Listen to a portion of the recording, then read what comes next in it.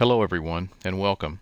I'm Bruce Marshall and this is a continuation of Accounting 251 with California Baptist online program. Today we're going to talk about corporations. Up until this point, we have kept things fairly simple in terms of the organizational structure of the business, and we've just assumed that we're talking about a sole proprietorship. And that was necessary so that we could understand the basic debits and credits and how to account for simple business transactions. And we've now made our way through inventory, liabilities, fixed assets, payroll, and now it's time to talk about the corporation structure, and there are going to be unique transactions that we'll have to learn those debits and credits for. But let's get into, first of all, what we mean by a corporation. It is a separate legal entity with its own tax return. It does file a tax return with the IRS, just like you as an individual have to file a tax return. The ownership of the corporation is represented in shares of stock. The stockholders, also called shareholders, own the stock in that corporation, and they can then, after they have that stock, they can sell it, and that transaction will not have any effect on the ongoing operations or the continued existence of the entity of the corporation. Those shares of stock can be traded in public markets and if a corporation has shares of stock traded in a public market, it's called a public corporation, and that is as opposed to a private company. And when we talk about markets, you're really talking about, think of it in terms of a virtual situation, just where you have buyers and sellers. And so there is a physical element to some markets, and of course the New York Stock Exchange has a floor in New York on Wall Street. But now, as you know, many trades are done electronically. And of course the NASDAQ market, NASDAQ is National Association of Securities Dealers and Quotations, and that market is by definition virtual. And the Chicago Stock Exchange is an example of a more regional exchange, and it still is a physical location on LaSalle Street in Chicago. And as we said, if the shares of the corporation are not traded publicly, then it's a private corporation. And sometimes you'll hear a term called a subchapter S corporation, and that's in the subchapter S is a notation of the IRS code, and that has certain limitations on the number of shareholders that can be for that company. And another thing to note is that stockholders of a corporation have a limited liability.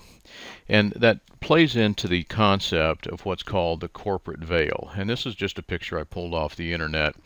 And that we'll talk about the advantages and disadvantages of the corporate structure.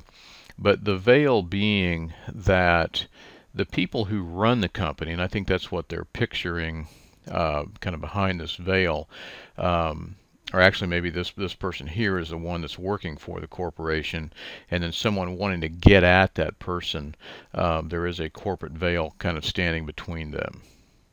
And the whole idea is the limitation of the liability of this person, of the stockholder. The stockholders control the corporation by electing a board of directors, and the board meets periodically to establish policy and to ensure that the senior management of the company, of the corporation, are doing what they're supposed to do. Now, the chief executive officer is the top employee of the corporation. This will show you graphically what we're talking about here and kind of the hierarchy. You have the stockholders that own shares of stock. They elect a board of directors.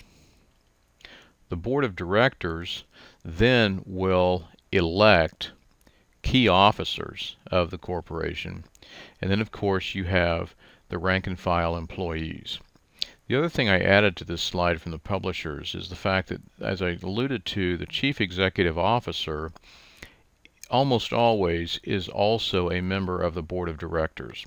And you'll find many times where those senior officers, and we'll use the term the C-suite. C means the letter C for the chief this or that, the chief legal officer, the chief financial officer, the chief operations officer, and so forth. Many times you'll have at least one or more of members of that C-suite that are also on the board of directors, and many times that is determined based on the number of shares of stock that they really own. But again, there's a distinguishing term that we call management directors, which are the officers who also are on the board. And we did talk about the separate legal existence of the corporation from the owners, who are the shareholders, and the transferable units of the ownership, which are shares of stock, and the limited liability feature. And of course, if a corporation is subject to taxes, there is a Form 1120 that the corporation must file. Now, you can have a non-taxable corporation, which is, and they have to file an informational return called an 1120 NT, which stands for non-taxable. But the fact that a typical corporation is subject to taxes leads to what's called double taxation. And we'll get into the concept of dividends, but basically to introduce that topic is you have income of the corporation that then is going to get taxed, and then if there's a distribution of dividends to the shareholders, those shareholders as individuals will then have to pay taxes on that receipt of dividend. This table basically just takes you through the advantages of the corporation formation, or the reason you would have a corporation is a separate existence, the continuous life that it has, and the ability to raise large amounts of capital. And of course, we saw that just recently with Twitter, that they used the term went public, and Twitter prior to I think it was yesterday maybe, going public, they were still a corporation. It's just that there was not a ready market. They were considered a private corporation. There wasn't a ready market in which to trade those shares of stock. And now, of course, the founders of Twitter are very, very wealthy people, and that wealth can be converted easily into cash because they could sell the stock they have.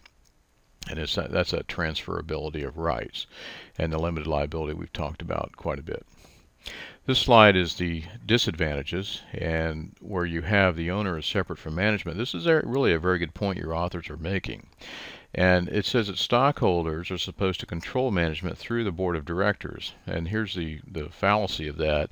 The board of directors should represent shareholder interest. However, they're often more closely tied to management than they are to shareholders. And so you sometimes have that disconnect, and they may not always behave in the best interest of the stockholders. And I can tell you this, being not that I'm all that jaded, but many times you've heard the term a good old boy network, and it seems like once somebody is serving on a particular board, they actually serve on several boards of directors, and so it's a classic case of not what you know, it's who you know. The double taxation of dividends we alluded to, and that's where the corporation is paying tax on its income, but also then as they distribute those dividends, they get taxed by the individual who receives them. And of course, there are a lot of regulatory costs, and they allude to the Sarbanes-Oxley Act of 2002. This legislation, not to lecture on Sarbanes-Oxley, but was really the result of the corporate financial reporting scandals, and there were quite a few in the late 90s and early 2000s. And so Congress enacted this legislation, and many companies tried to delist or to go private so that they wouldn't be subject to the onerous requirements of Sarbanes-Oxley, because their audit fees in some cases tripled, and we've seen those audit fees levelized now. But it was pretty arduous legislation, and it was a burden to the company. And the first step in forming a corporation is to get an application of incorporation, and you have to choose which state you're going to do that in. And state laws differ, and so often you'll find states with more favorable laws, and we'll talk about some of those states in just a minute. And here we go. More than half of the largest companies are incorporated in Delaware. And one of the reasons for that also is the Delaware does not have an intangibles tax, and the intangibles tax will be levied on your shareholders' equity. So that's why many companies choose to go that route. And the company I work for actually is incorporated in New York, and here you see an example here where GE is incorporated in New York. But and of course Starbucks in Washington, that makes sense. But most of them are in Delaware. And they also have a charter and articles of incorporation. Sometimes that can mean the same thing, but those are the official legal documents that have to be approved by the state in which you incorporate.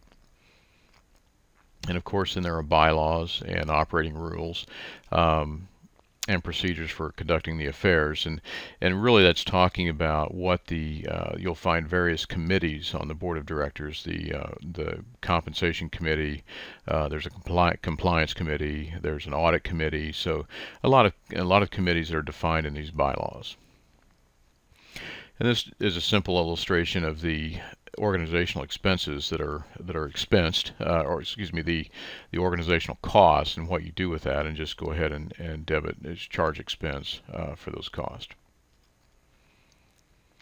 Now, we're going to talk a little bit about shareholders' equity. That goes by several names: investment capital, but shareholders' equity is the most common phrase, and it's really that on the right-hand side of the balance sheet. And remember, you think of the balance sheet as an equation: assets equals liabilities plus equity.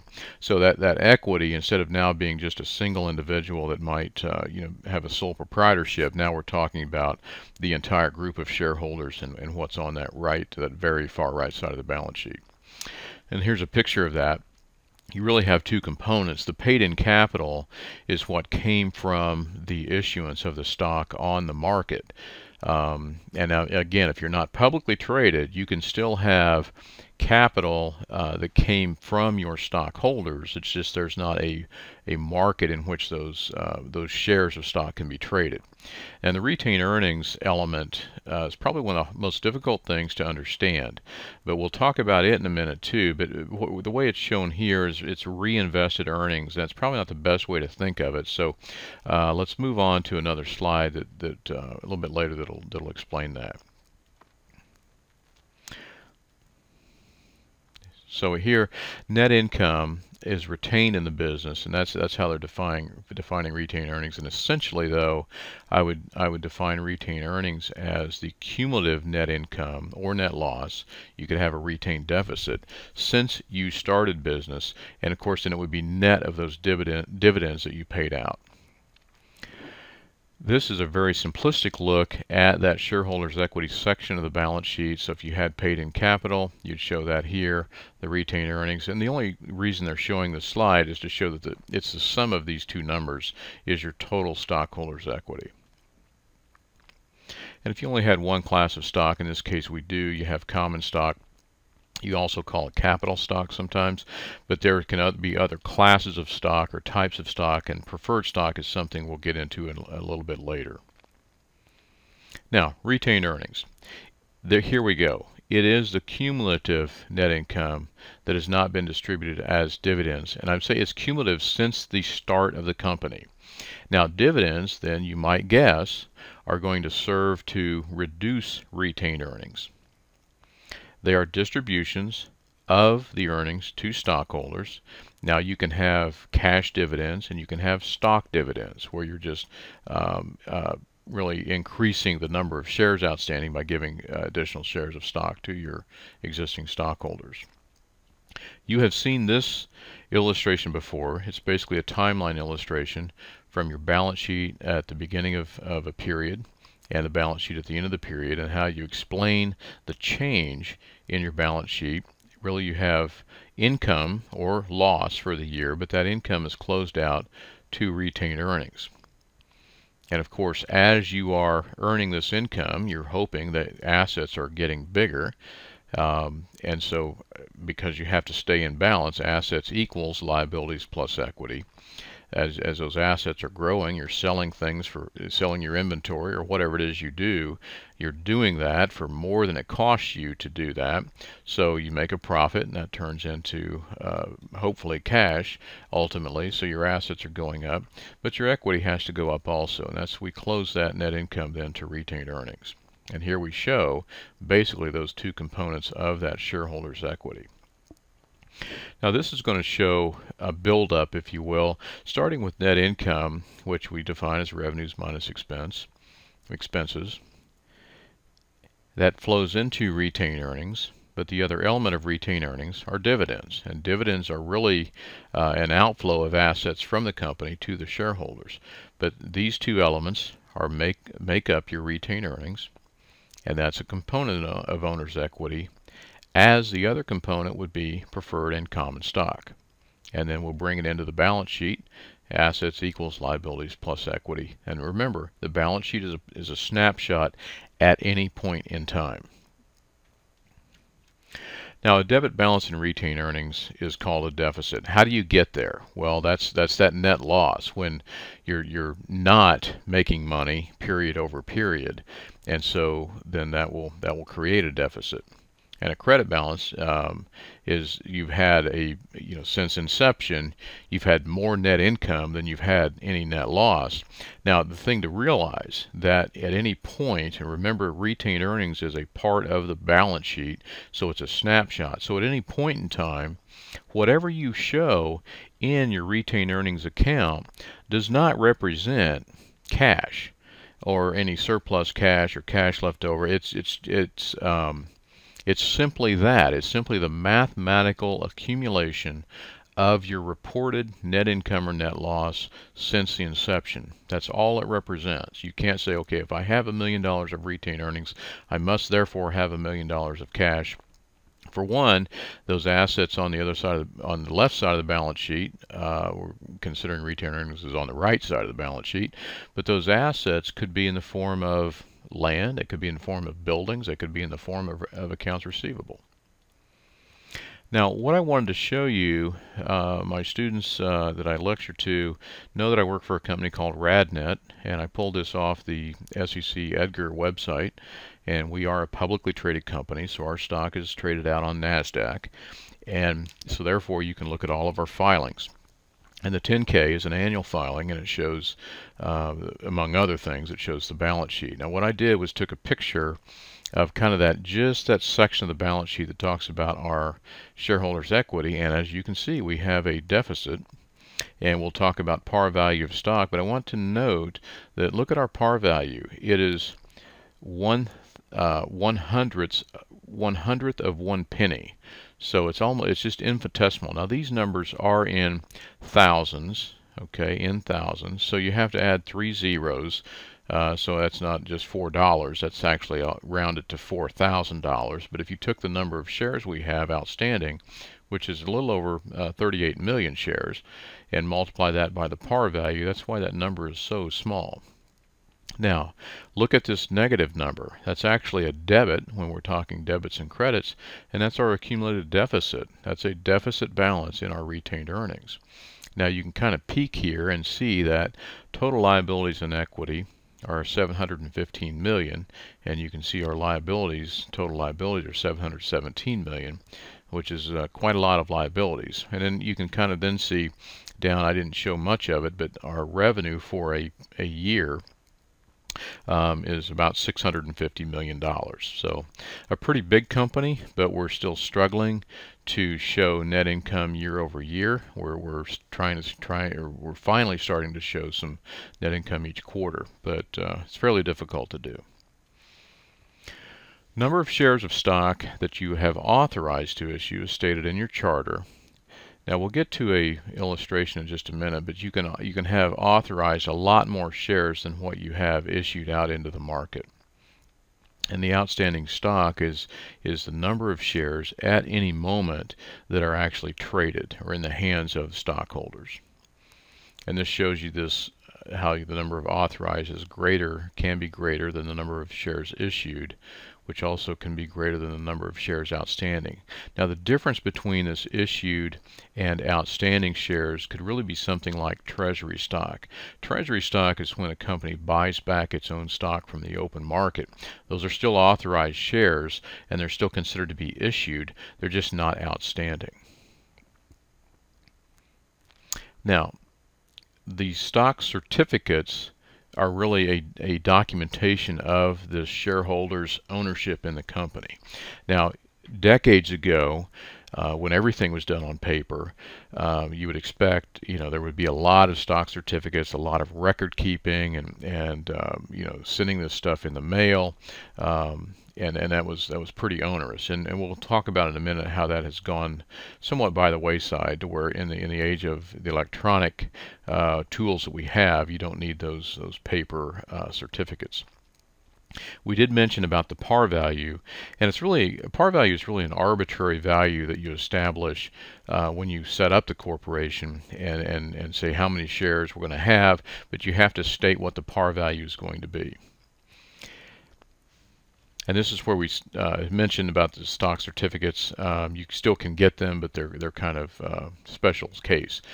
Now, speaking of special case, showing a little bit of my personal life here, I actually have been issued some shares as part of my compensation, and this happens to be 3,334 shares represented on this certificate. Yes, that's me, Bruce Marshall. You can see the name of our CEO is Dr. Berger, and there's our Chief Operations Officer, Norman Hames, who's also is the Secretary of our corporation. And you can see RadNet is incorporated in the state of New York. So this actually is a certificate for those shares that were issued to me as part of my compensation. Now, no par or stated value, not to spend a lot of time on this, but you can issue a no par stock. It depends on the requirement of the state in which you're incorporated. And this just says that there's a minimum stockholder contribution called legal capital to protect creditors. But you'll realize that in terms of the creditors, the stockholders are the very last in line, and we'll talk about that a little bit later, that if there's ever a dissolution of the company, if it ever just dissolves and ceases to exist, the first people you're going to pay are going to be the lawyers and the accountants and the employees, and there's a bankruptcy court that'll basically kind of govern that. But in the end, there probably isn't going to be anything left over for the people that own stock. The major rights to company ownership are as follows. The right to vote in matters concerning the corporation. You'll hear the term proxy. Most people don't physically go to a meeting to vote their shares, but they fill out a form, and it's called a proxy, that they can then vote for whatever matters are being presented by the board. And the right to share in distributions of earnings of the corporation, and we'll talk about the distribution of dividends and how they actually first have to be declared by the board of directors. The right to share in assets upon liquidation. Don't hold your breath on that, because there are not that many instances where you really have money left over. Now, that's in a adverse situation. Of course, a company can be purchased, and all of the assets of the company can be purchased by another company, and then this company that receives all this cash, then they could just distribute the money and cease to exist. So that would be a positive scenario where you came out the winner. Now, this illustrates the entry that you would make when you issue stock. This would be whether you are issuing it out to the open market and becoming a publicly traded company, and so now you have this infusion of cash on the balance sheet, so you're debiting cash, and you're going to credit preferred or common stock depending on what type of stock you issue. Now, in this case, it's a very simple illustration, because the number of shares that they issued and the par value is really what dictated the price at which those stocks were purchased and or were sold, if you will. Now, that hardly ever is the case. You could do a private company where you set this up, and that represented that infusion of capital, and maybe you only had one or two shareholders, and yes, it could work that way, where you have the par value, and that's the exact amount of money that the owners of the stock are going to give you. But as we know with Twitter, I don't actually know what Twitter's par value was, but it could have been like an infinitesimally small number. But those stocks issued for quite a bit. And then here you have a case which is typical. The stock is issued or sold for a price that is more than its par, and then you just call it a premium. And the opposite of that, if it's sold for a price less than par, it's a discount. Don't get hung up on these terms. They're really of no consequence. It just determines how you handle your entry, and of course cash is cash. That's pretty easy to determine. And then if you have any difference, you mathematically compute what that the par value is, which is it's what's stated on the certificate or in the articles of incorporation, and then just plug your difference to what's called a paid-in capital in excess of par. Now in this case you acquired land by issuing some stock. This obviously is not something you're issuing out on the market. It's you want to get some land, and so whoever's selling the land is say, oh, hey, I'll take some shares of stock in your company. Now you have to look at which is the more easily determined market value. And if you do have an established market value on your stock, in this case it's $12 a share, that's a more objective way to determine how you're going to then establish this land on your balance sheet. Now the only reason we care about market value is that initial purchase or recording of land, and this, if you want to think of it as a purchase when you're issuing stock to get this land as a company. Of course, we could have paid cash for it, and in that sense, we would have just credited cash and debit land. But and we would have had to have gone with whatever that agreed upon amount is. And in this case, the more objective way to determine is to say how much stock did we issue for the land, and use that to then set up the land on our balance sheet. And of course, you remember that the assets on your balance sheet, the amount we use to record those assets is the historical cost. Now we'll get into more advanced concepts if you want to move toward becoming a CPA and taking all the additional accounting classes. Some of those assets, and very few of them, do you really have to mark to market and say what's the market value? You really don't care. It's always based on what you paid for it, the historical cost, excuse me. No par stock, we can go through this where they issue 10,000 shares at $40 a share, then additional shares at $36. This is just a very straightforward entry when it's no par.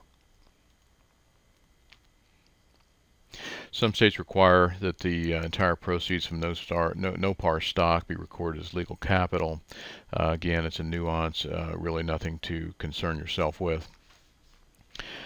And in this case, if they assign a stated value just because the state requirement, and again, the thing to remember about this is how much did you get for it, and then what's the legal stipulation on what you would credit as common stock, and then just plug your difference.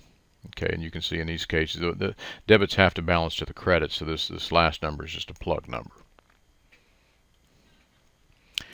Now, cash dividends, we talked about dividends earlier, about how that is a distribution of assets of the company in the form of cash, distributing those to your shareholders. And that is the reason certain people like to buy certain kinds of stock, because there's a pretty healthy dividend associated with that stock, and they like that dividend income over time.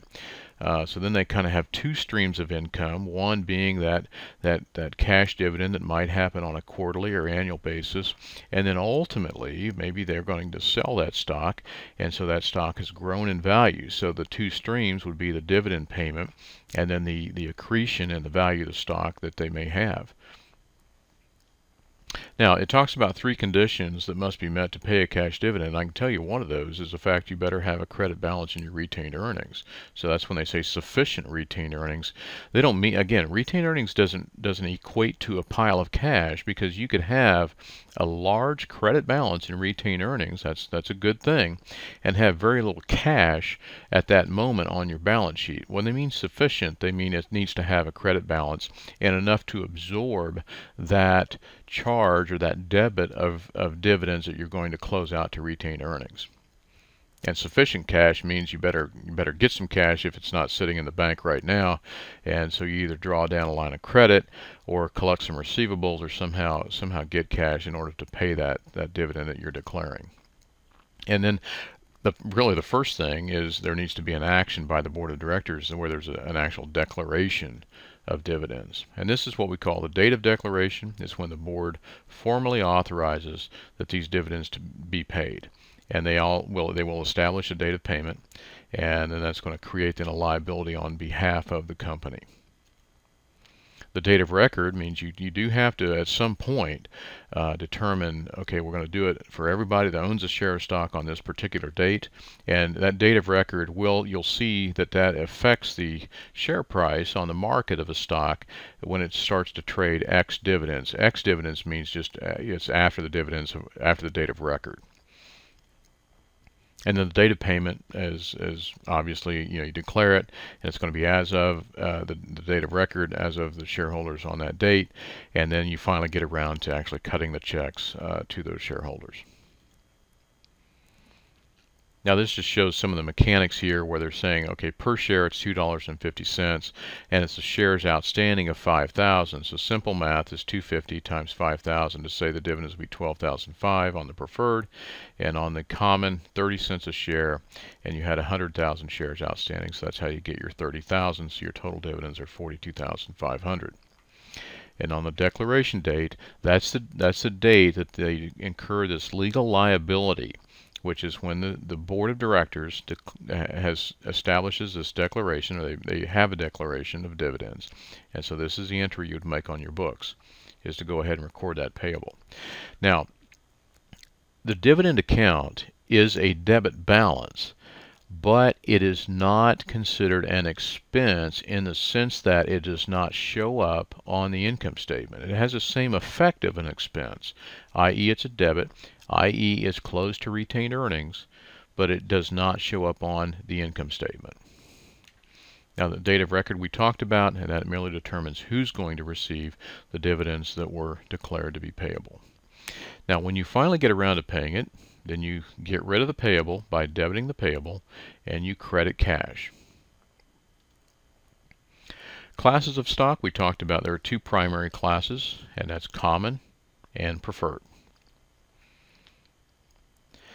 And the reason there's an attractiveness of preferred stock over common stock is the preference relative to the dividends.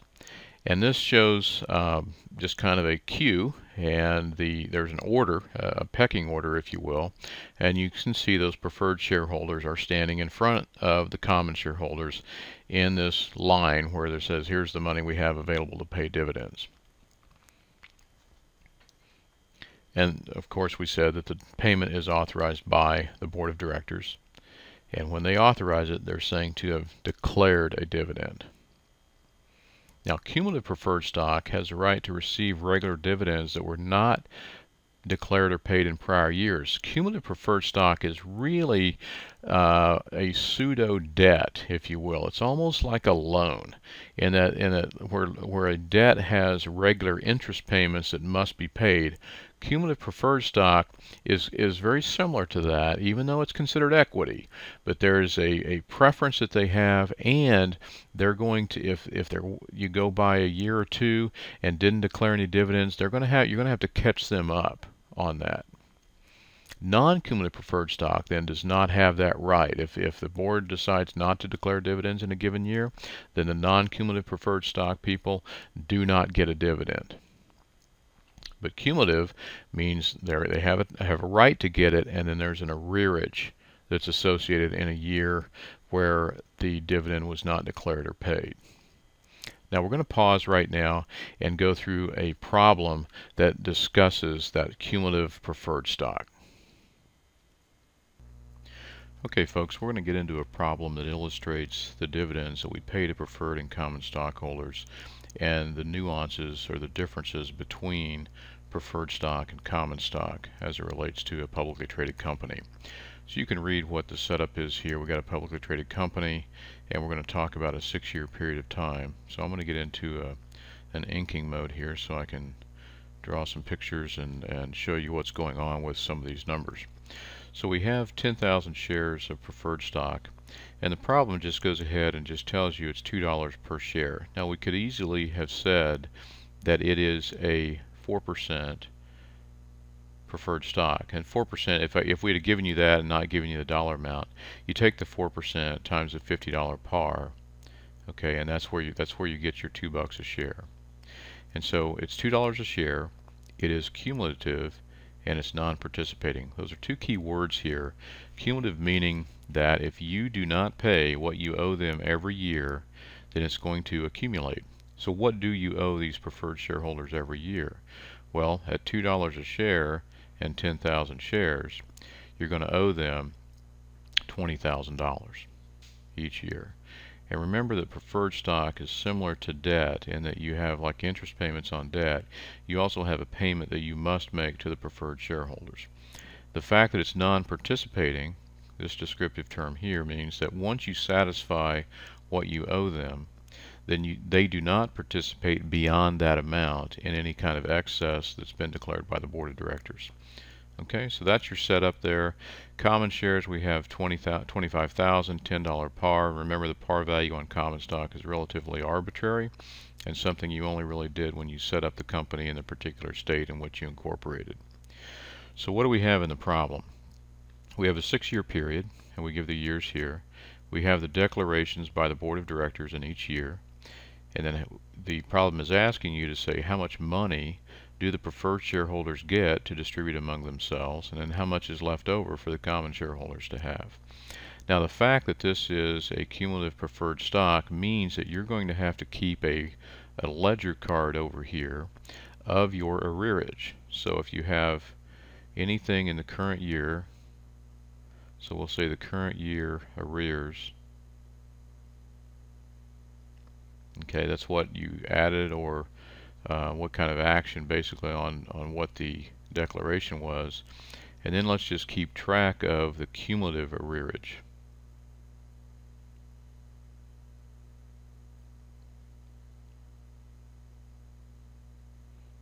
Okay, because it is going to accumulate if you don't pay them in any given year what you owe them.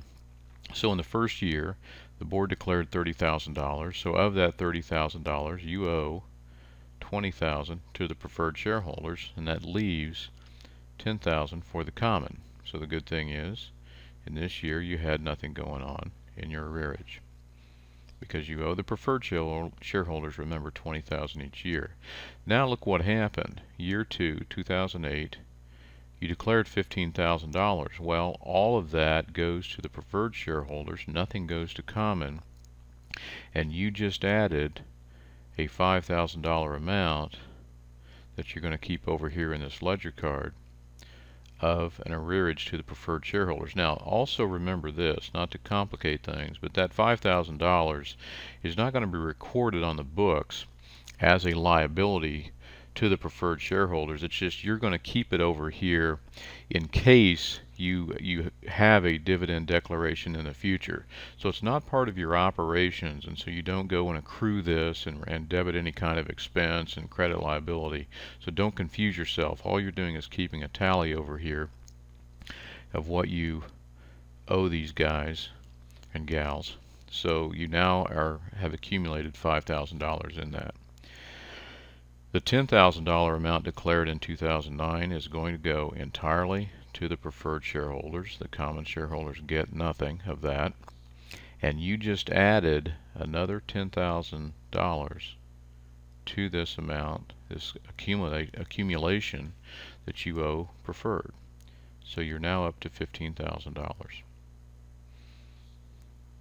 It gets worse. In 2010, the board only declared $4,000, and guess who gets that? The preferred shareholders. Common gets nothing.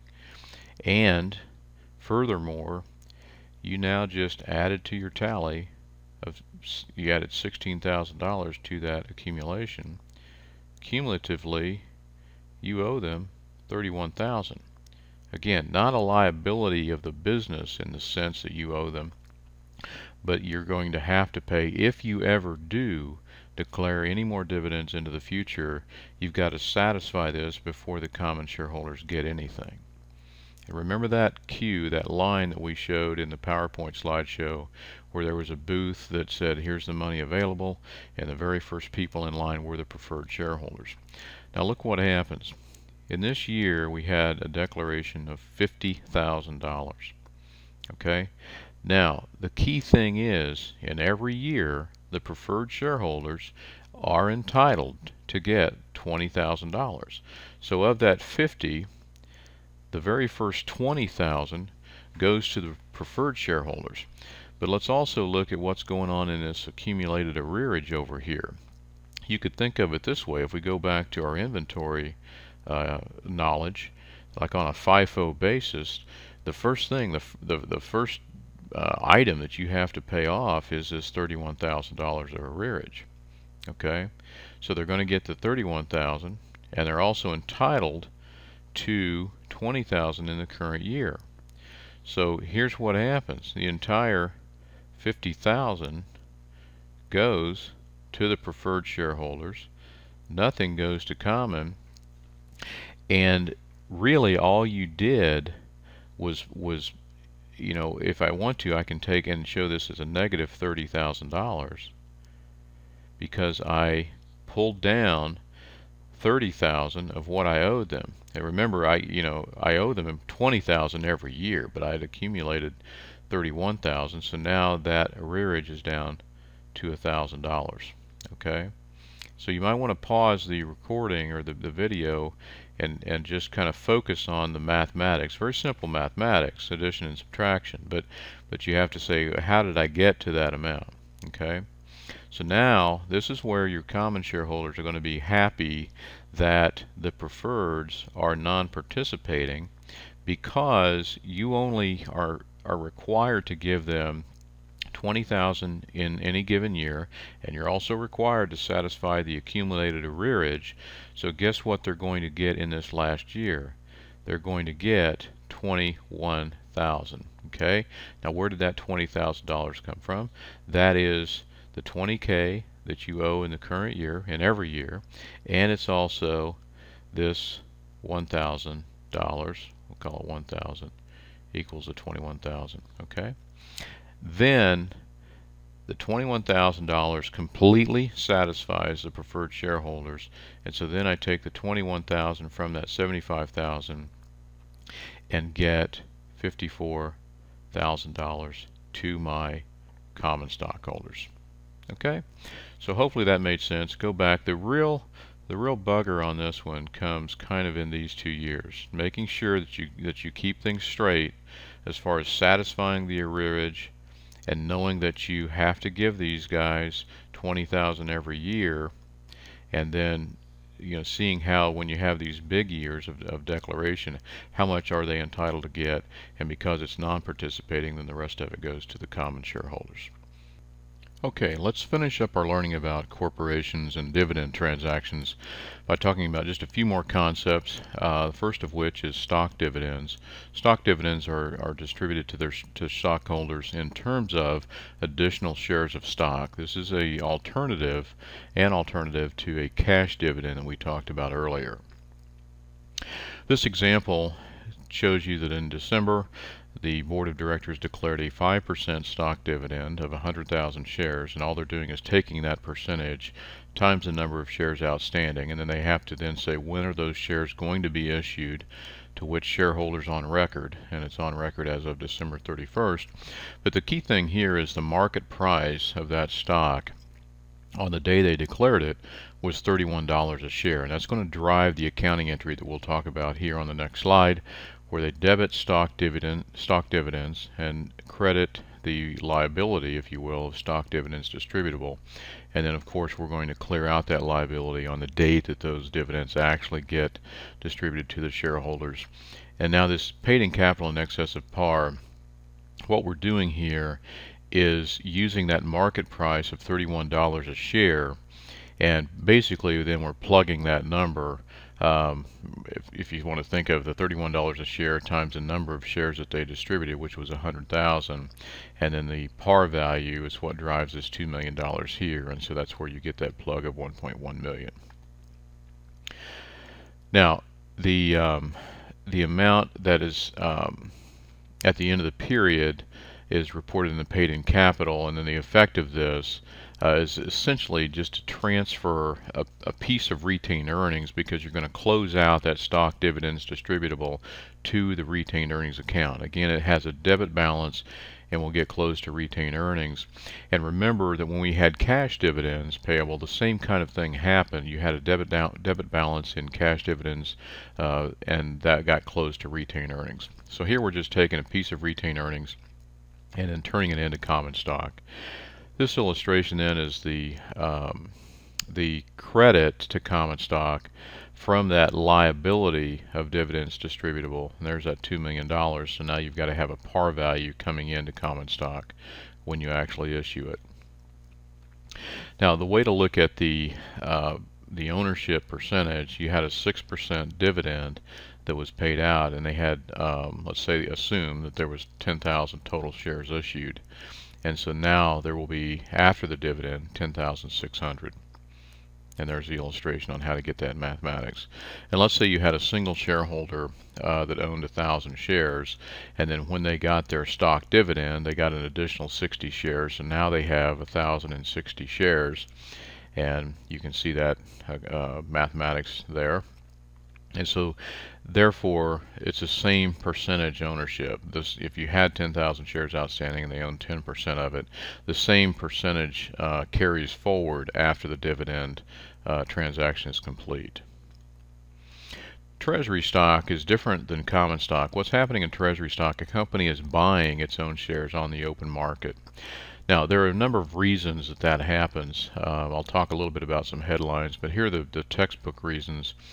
You may want to have some shares then that you're going to either give or resell them to employees. You could resell them maybe at a reduced price to give your employees a break.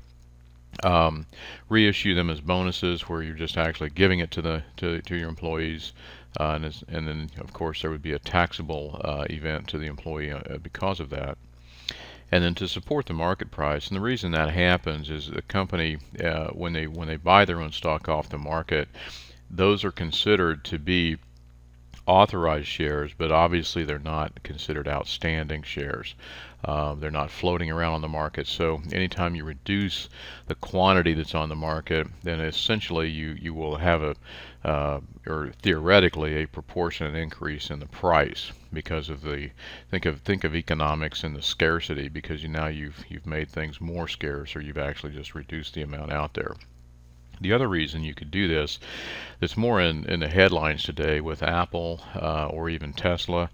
But Apple is a case where they had so much cash laying around, and if a company thinks that its stock might actually be undervalued than what they think it is, and it may be a reason to buy that off the open market, and then they can reissue it later. Now, Tesla is a case where just recently, that's the electric car manufacturer, that stock is at an astronomical price relative to the earnings, and actually the CEO of the company, Elon Musk, has kind of warned that it's a little bit too high price. So Tesla wouldn't be a situation where they would go out and use some of their cash to buy their stock on the open market. It's just way too high priced.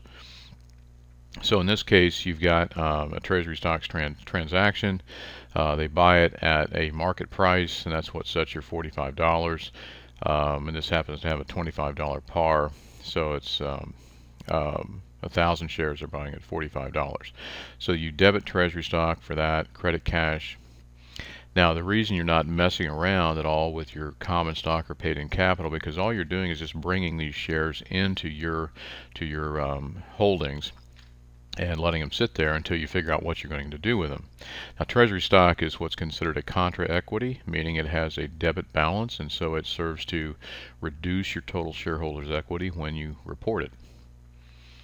Now, here's when they decide what to do with some of those treasury shares, and in this case they sold them just on the open market. So they're going to have an infusion of cash, debit cash, for the $36,000, which is your market price of 60 times the number of shares that they sold, and then you take that out of treasury stock, and then you're going to have a paid-in capital, in this case of $9,000. And they show you where the $9,000 comes from, and that is the amount that these shares were held in treasury stock versus the amount they sold it for. And remember, they sold it for $60. But they had brought it in at $45. And then they took the remaining 400 shares, and it looks like they did the same thing. It's just the market price had changed. So in this case, the market price went down, so they have a debit to paid-in capital because remember it went into treasury stock at $45, came out at 40. And this actually is not a good thing per se, but nevertheless, that's to illustrate that you can also have a debit here to paid-in capital versus the credit that you had in the previous slide. Now, the reporting of shareholders' equity, I'm not going to spend a lot of time on this because there are different formats you can follow, and you can read these slides on your own. You can follow along in the book. But what I'm going to do is get to an actual presentation from the company I work for, which is RadNet. And but anyhow, they're giving you basically two different methods. And the first that we'll show on the next slide, you can have each class of stock followed by the paid-in capital related to that common stock, or excuse me, that class of stock, and then have your retained earnings afterwards. And here's the illustration of that, where you've got each type of stock, preferred, common, and then the paid-in capital associated with it, and then your retained earnings down here, and there's your deduction. Remember, treasury stock it reduces shareholders' equity.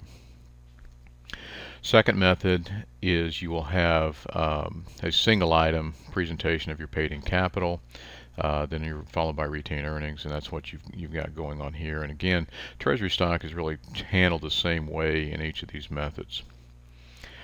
Changes could be in retained earnings can be done in one of two ways. It depends on how big and complicated your company is. You could have a separate retained earnings statement, or you could just put the retained earnings in with the income statement. And because income, remember, income or loss will serve to either increase or reduce retained earnings in a period. Or you could have a statement of shareholders' equity, and this is what you really see most of the time. This is what we'll illustrate with RadNet's 10K. So in this case, you have retained earnings, and then what the effects of net income, or your dividend transactions where you paid your preferred or common stock dividends. And remember, the dividends, although they serve to reduce retained earnings, they are not reported as an expense on the income statement.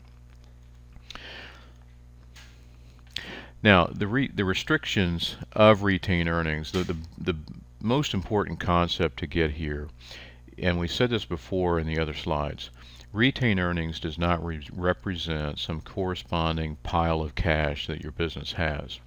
But the reasons you may restrict it could be legal reasons, based on state law. They could be based on some contract you have or an appropriation. But again, the word appropriation, I think, tends to confuse people, and they think that, oh, I'm going to appropriate this piece of an asset or this bank account balance that I have, and I'll carve off some of it and put it into this little separate account. And that's not the way to view this. It's just more of a paper type of entry that you do in sectioning off, I guess, your retained earnings. And you can classify that it's either a legal reason that you do it, or a contractual reason, or discretionary. But again, it's not. Don't get hung up on this because you really don't see it that much in practice, and it tends to confuse people in terms of retained earnings because retained earnings does not represent a corresponding cash balance. Prior period adjustments those happen when you made a mistake in a prior year, and you have to catch that up, and there's basically a cumulative effect, and so many times you'll just take that straight into retained earnings. Reason being is retained earnings has been impacted by your prior periods where you've had net income or net loss, and then if you find out you made an error in the way you recorded those, you can catch it up just by doing this prior period adjustment and take it straight into retained earnings.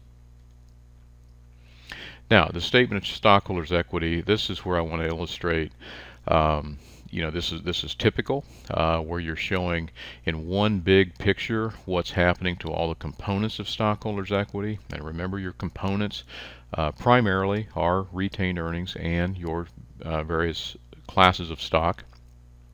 Now, this slide is extremely busy, but this is exactly what you see for RadNet on our 10K that's filed out on the SEC's website. And this URL address, you can paste that in if you want. And Edgar, just so you know, Edgar is the reporting site, or kind of it's a subcomponent of the SEC website.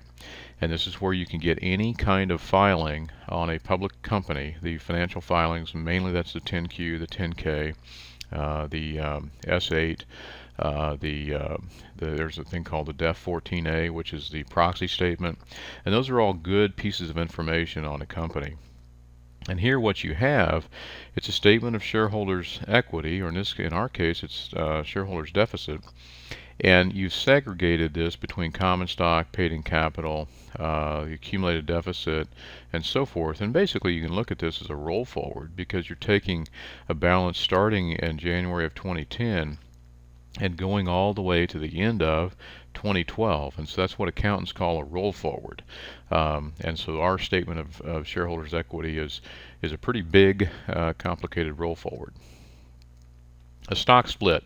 We all should be so lucky to have stock splits, and this is where I think a lot of people really get wealthy, in terms of they hold a stock for a long time, and basically it's a board of director declaration. And if you have a stock that's trading at a very high price per share, one of the reasons you may do a stock split is to get that price per share down, and so there should be a corresponding reduction in that share price based on whether it's a 2-for-1 or a 4-for-1 stock split. And we can illustrate it here with basically shares of a piece of pie. In this case you had 4 shares at $100 per share, and now you have 20 shares at $20 par value. So you reduce that par value by the proportionate amount, and of course what happens out on the open market is all of a sudden there is that many more shares that are trading, and so you just expect that market price to come down proportionally based on the number of shares. Now the thing to note is that the stock split does not require any journal entry on your books. All you're doing is you're just changing the par value, and you're also changing the number of shares that company now has considered to have authorized and issued. Earnings per share is a very important concept when you get into finance and you talk about in economics, and you talk about stock markets. And the most common thing you hear, it uses this thing called earnings per share as a component. And of course your CPAs that are auditing your books are saying, is that net income number correct? And how do I use that number to then calculate my earnings per share? And basically it's net income minus the preferred dividends, and then you divide that. The denominator is the average number of common shares outstanding. Now it comes into play when you've heard the term PE ratio, or it's called the price earnings ratio. So if the market price of the stock divided by the earnings per share, that's what gets you that PE ratio. And if you are a stock trader, or you want to look at buying some stock maybe, what you want to do is look at whether that PE ratio is a low number, and maybe if it's anticipated you're going to have more earnings in future years, then that's anticipated to increase. So you'll have some really wild swings in terms of PE ratios of a stock. And I think right now, of course, we're near the end of 2013. Ford stock may be traded around 9 PE ratio of 9, meaning a price per share of Ford stock divided by the earnings per share is 9. And then you have stocks that sometimes are trading as high as 80, which is just a very astronomical number on the PE ratio. Okay, that concludes our Chapter 13 lecture. I hope you have learned quite a bit, and get back into the book if any of the concepts are not clear to you. And I thank you for your time and attention.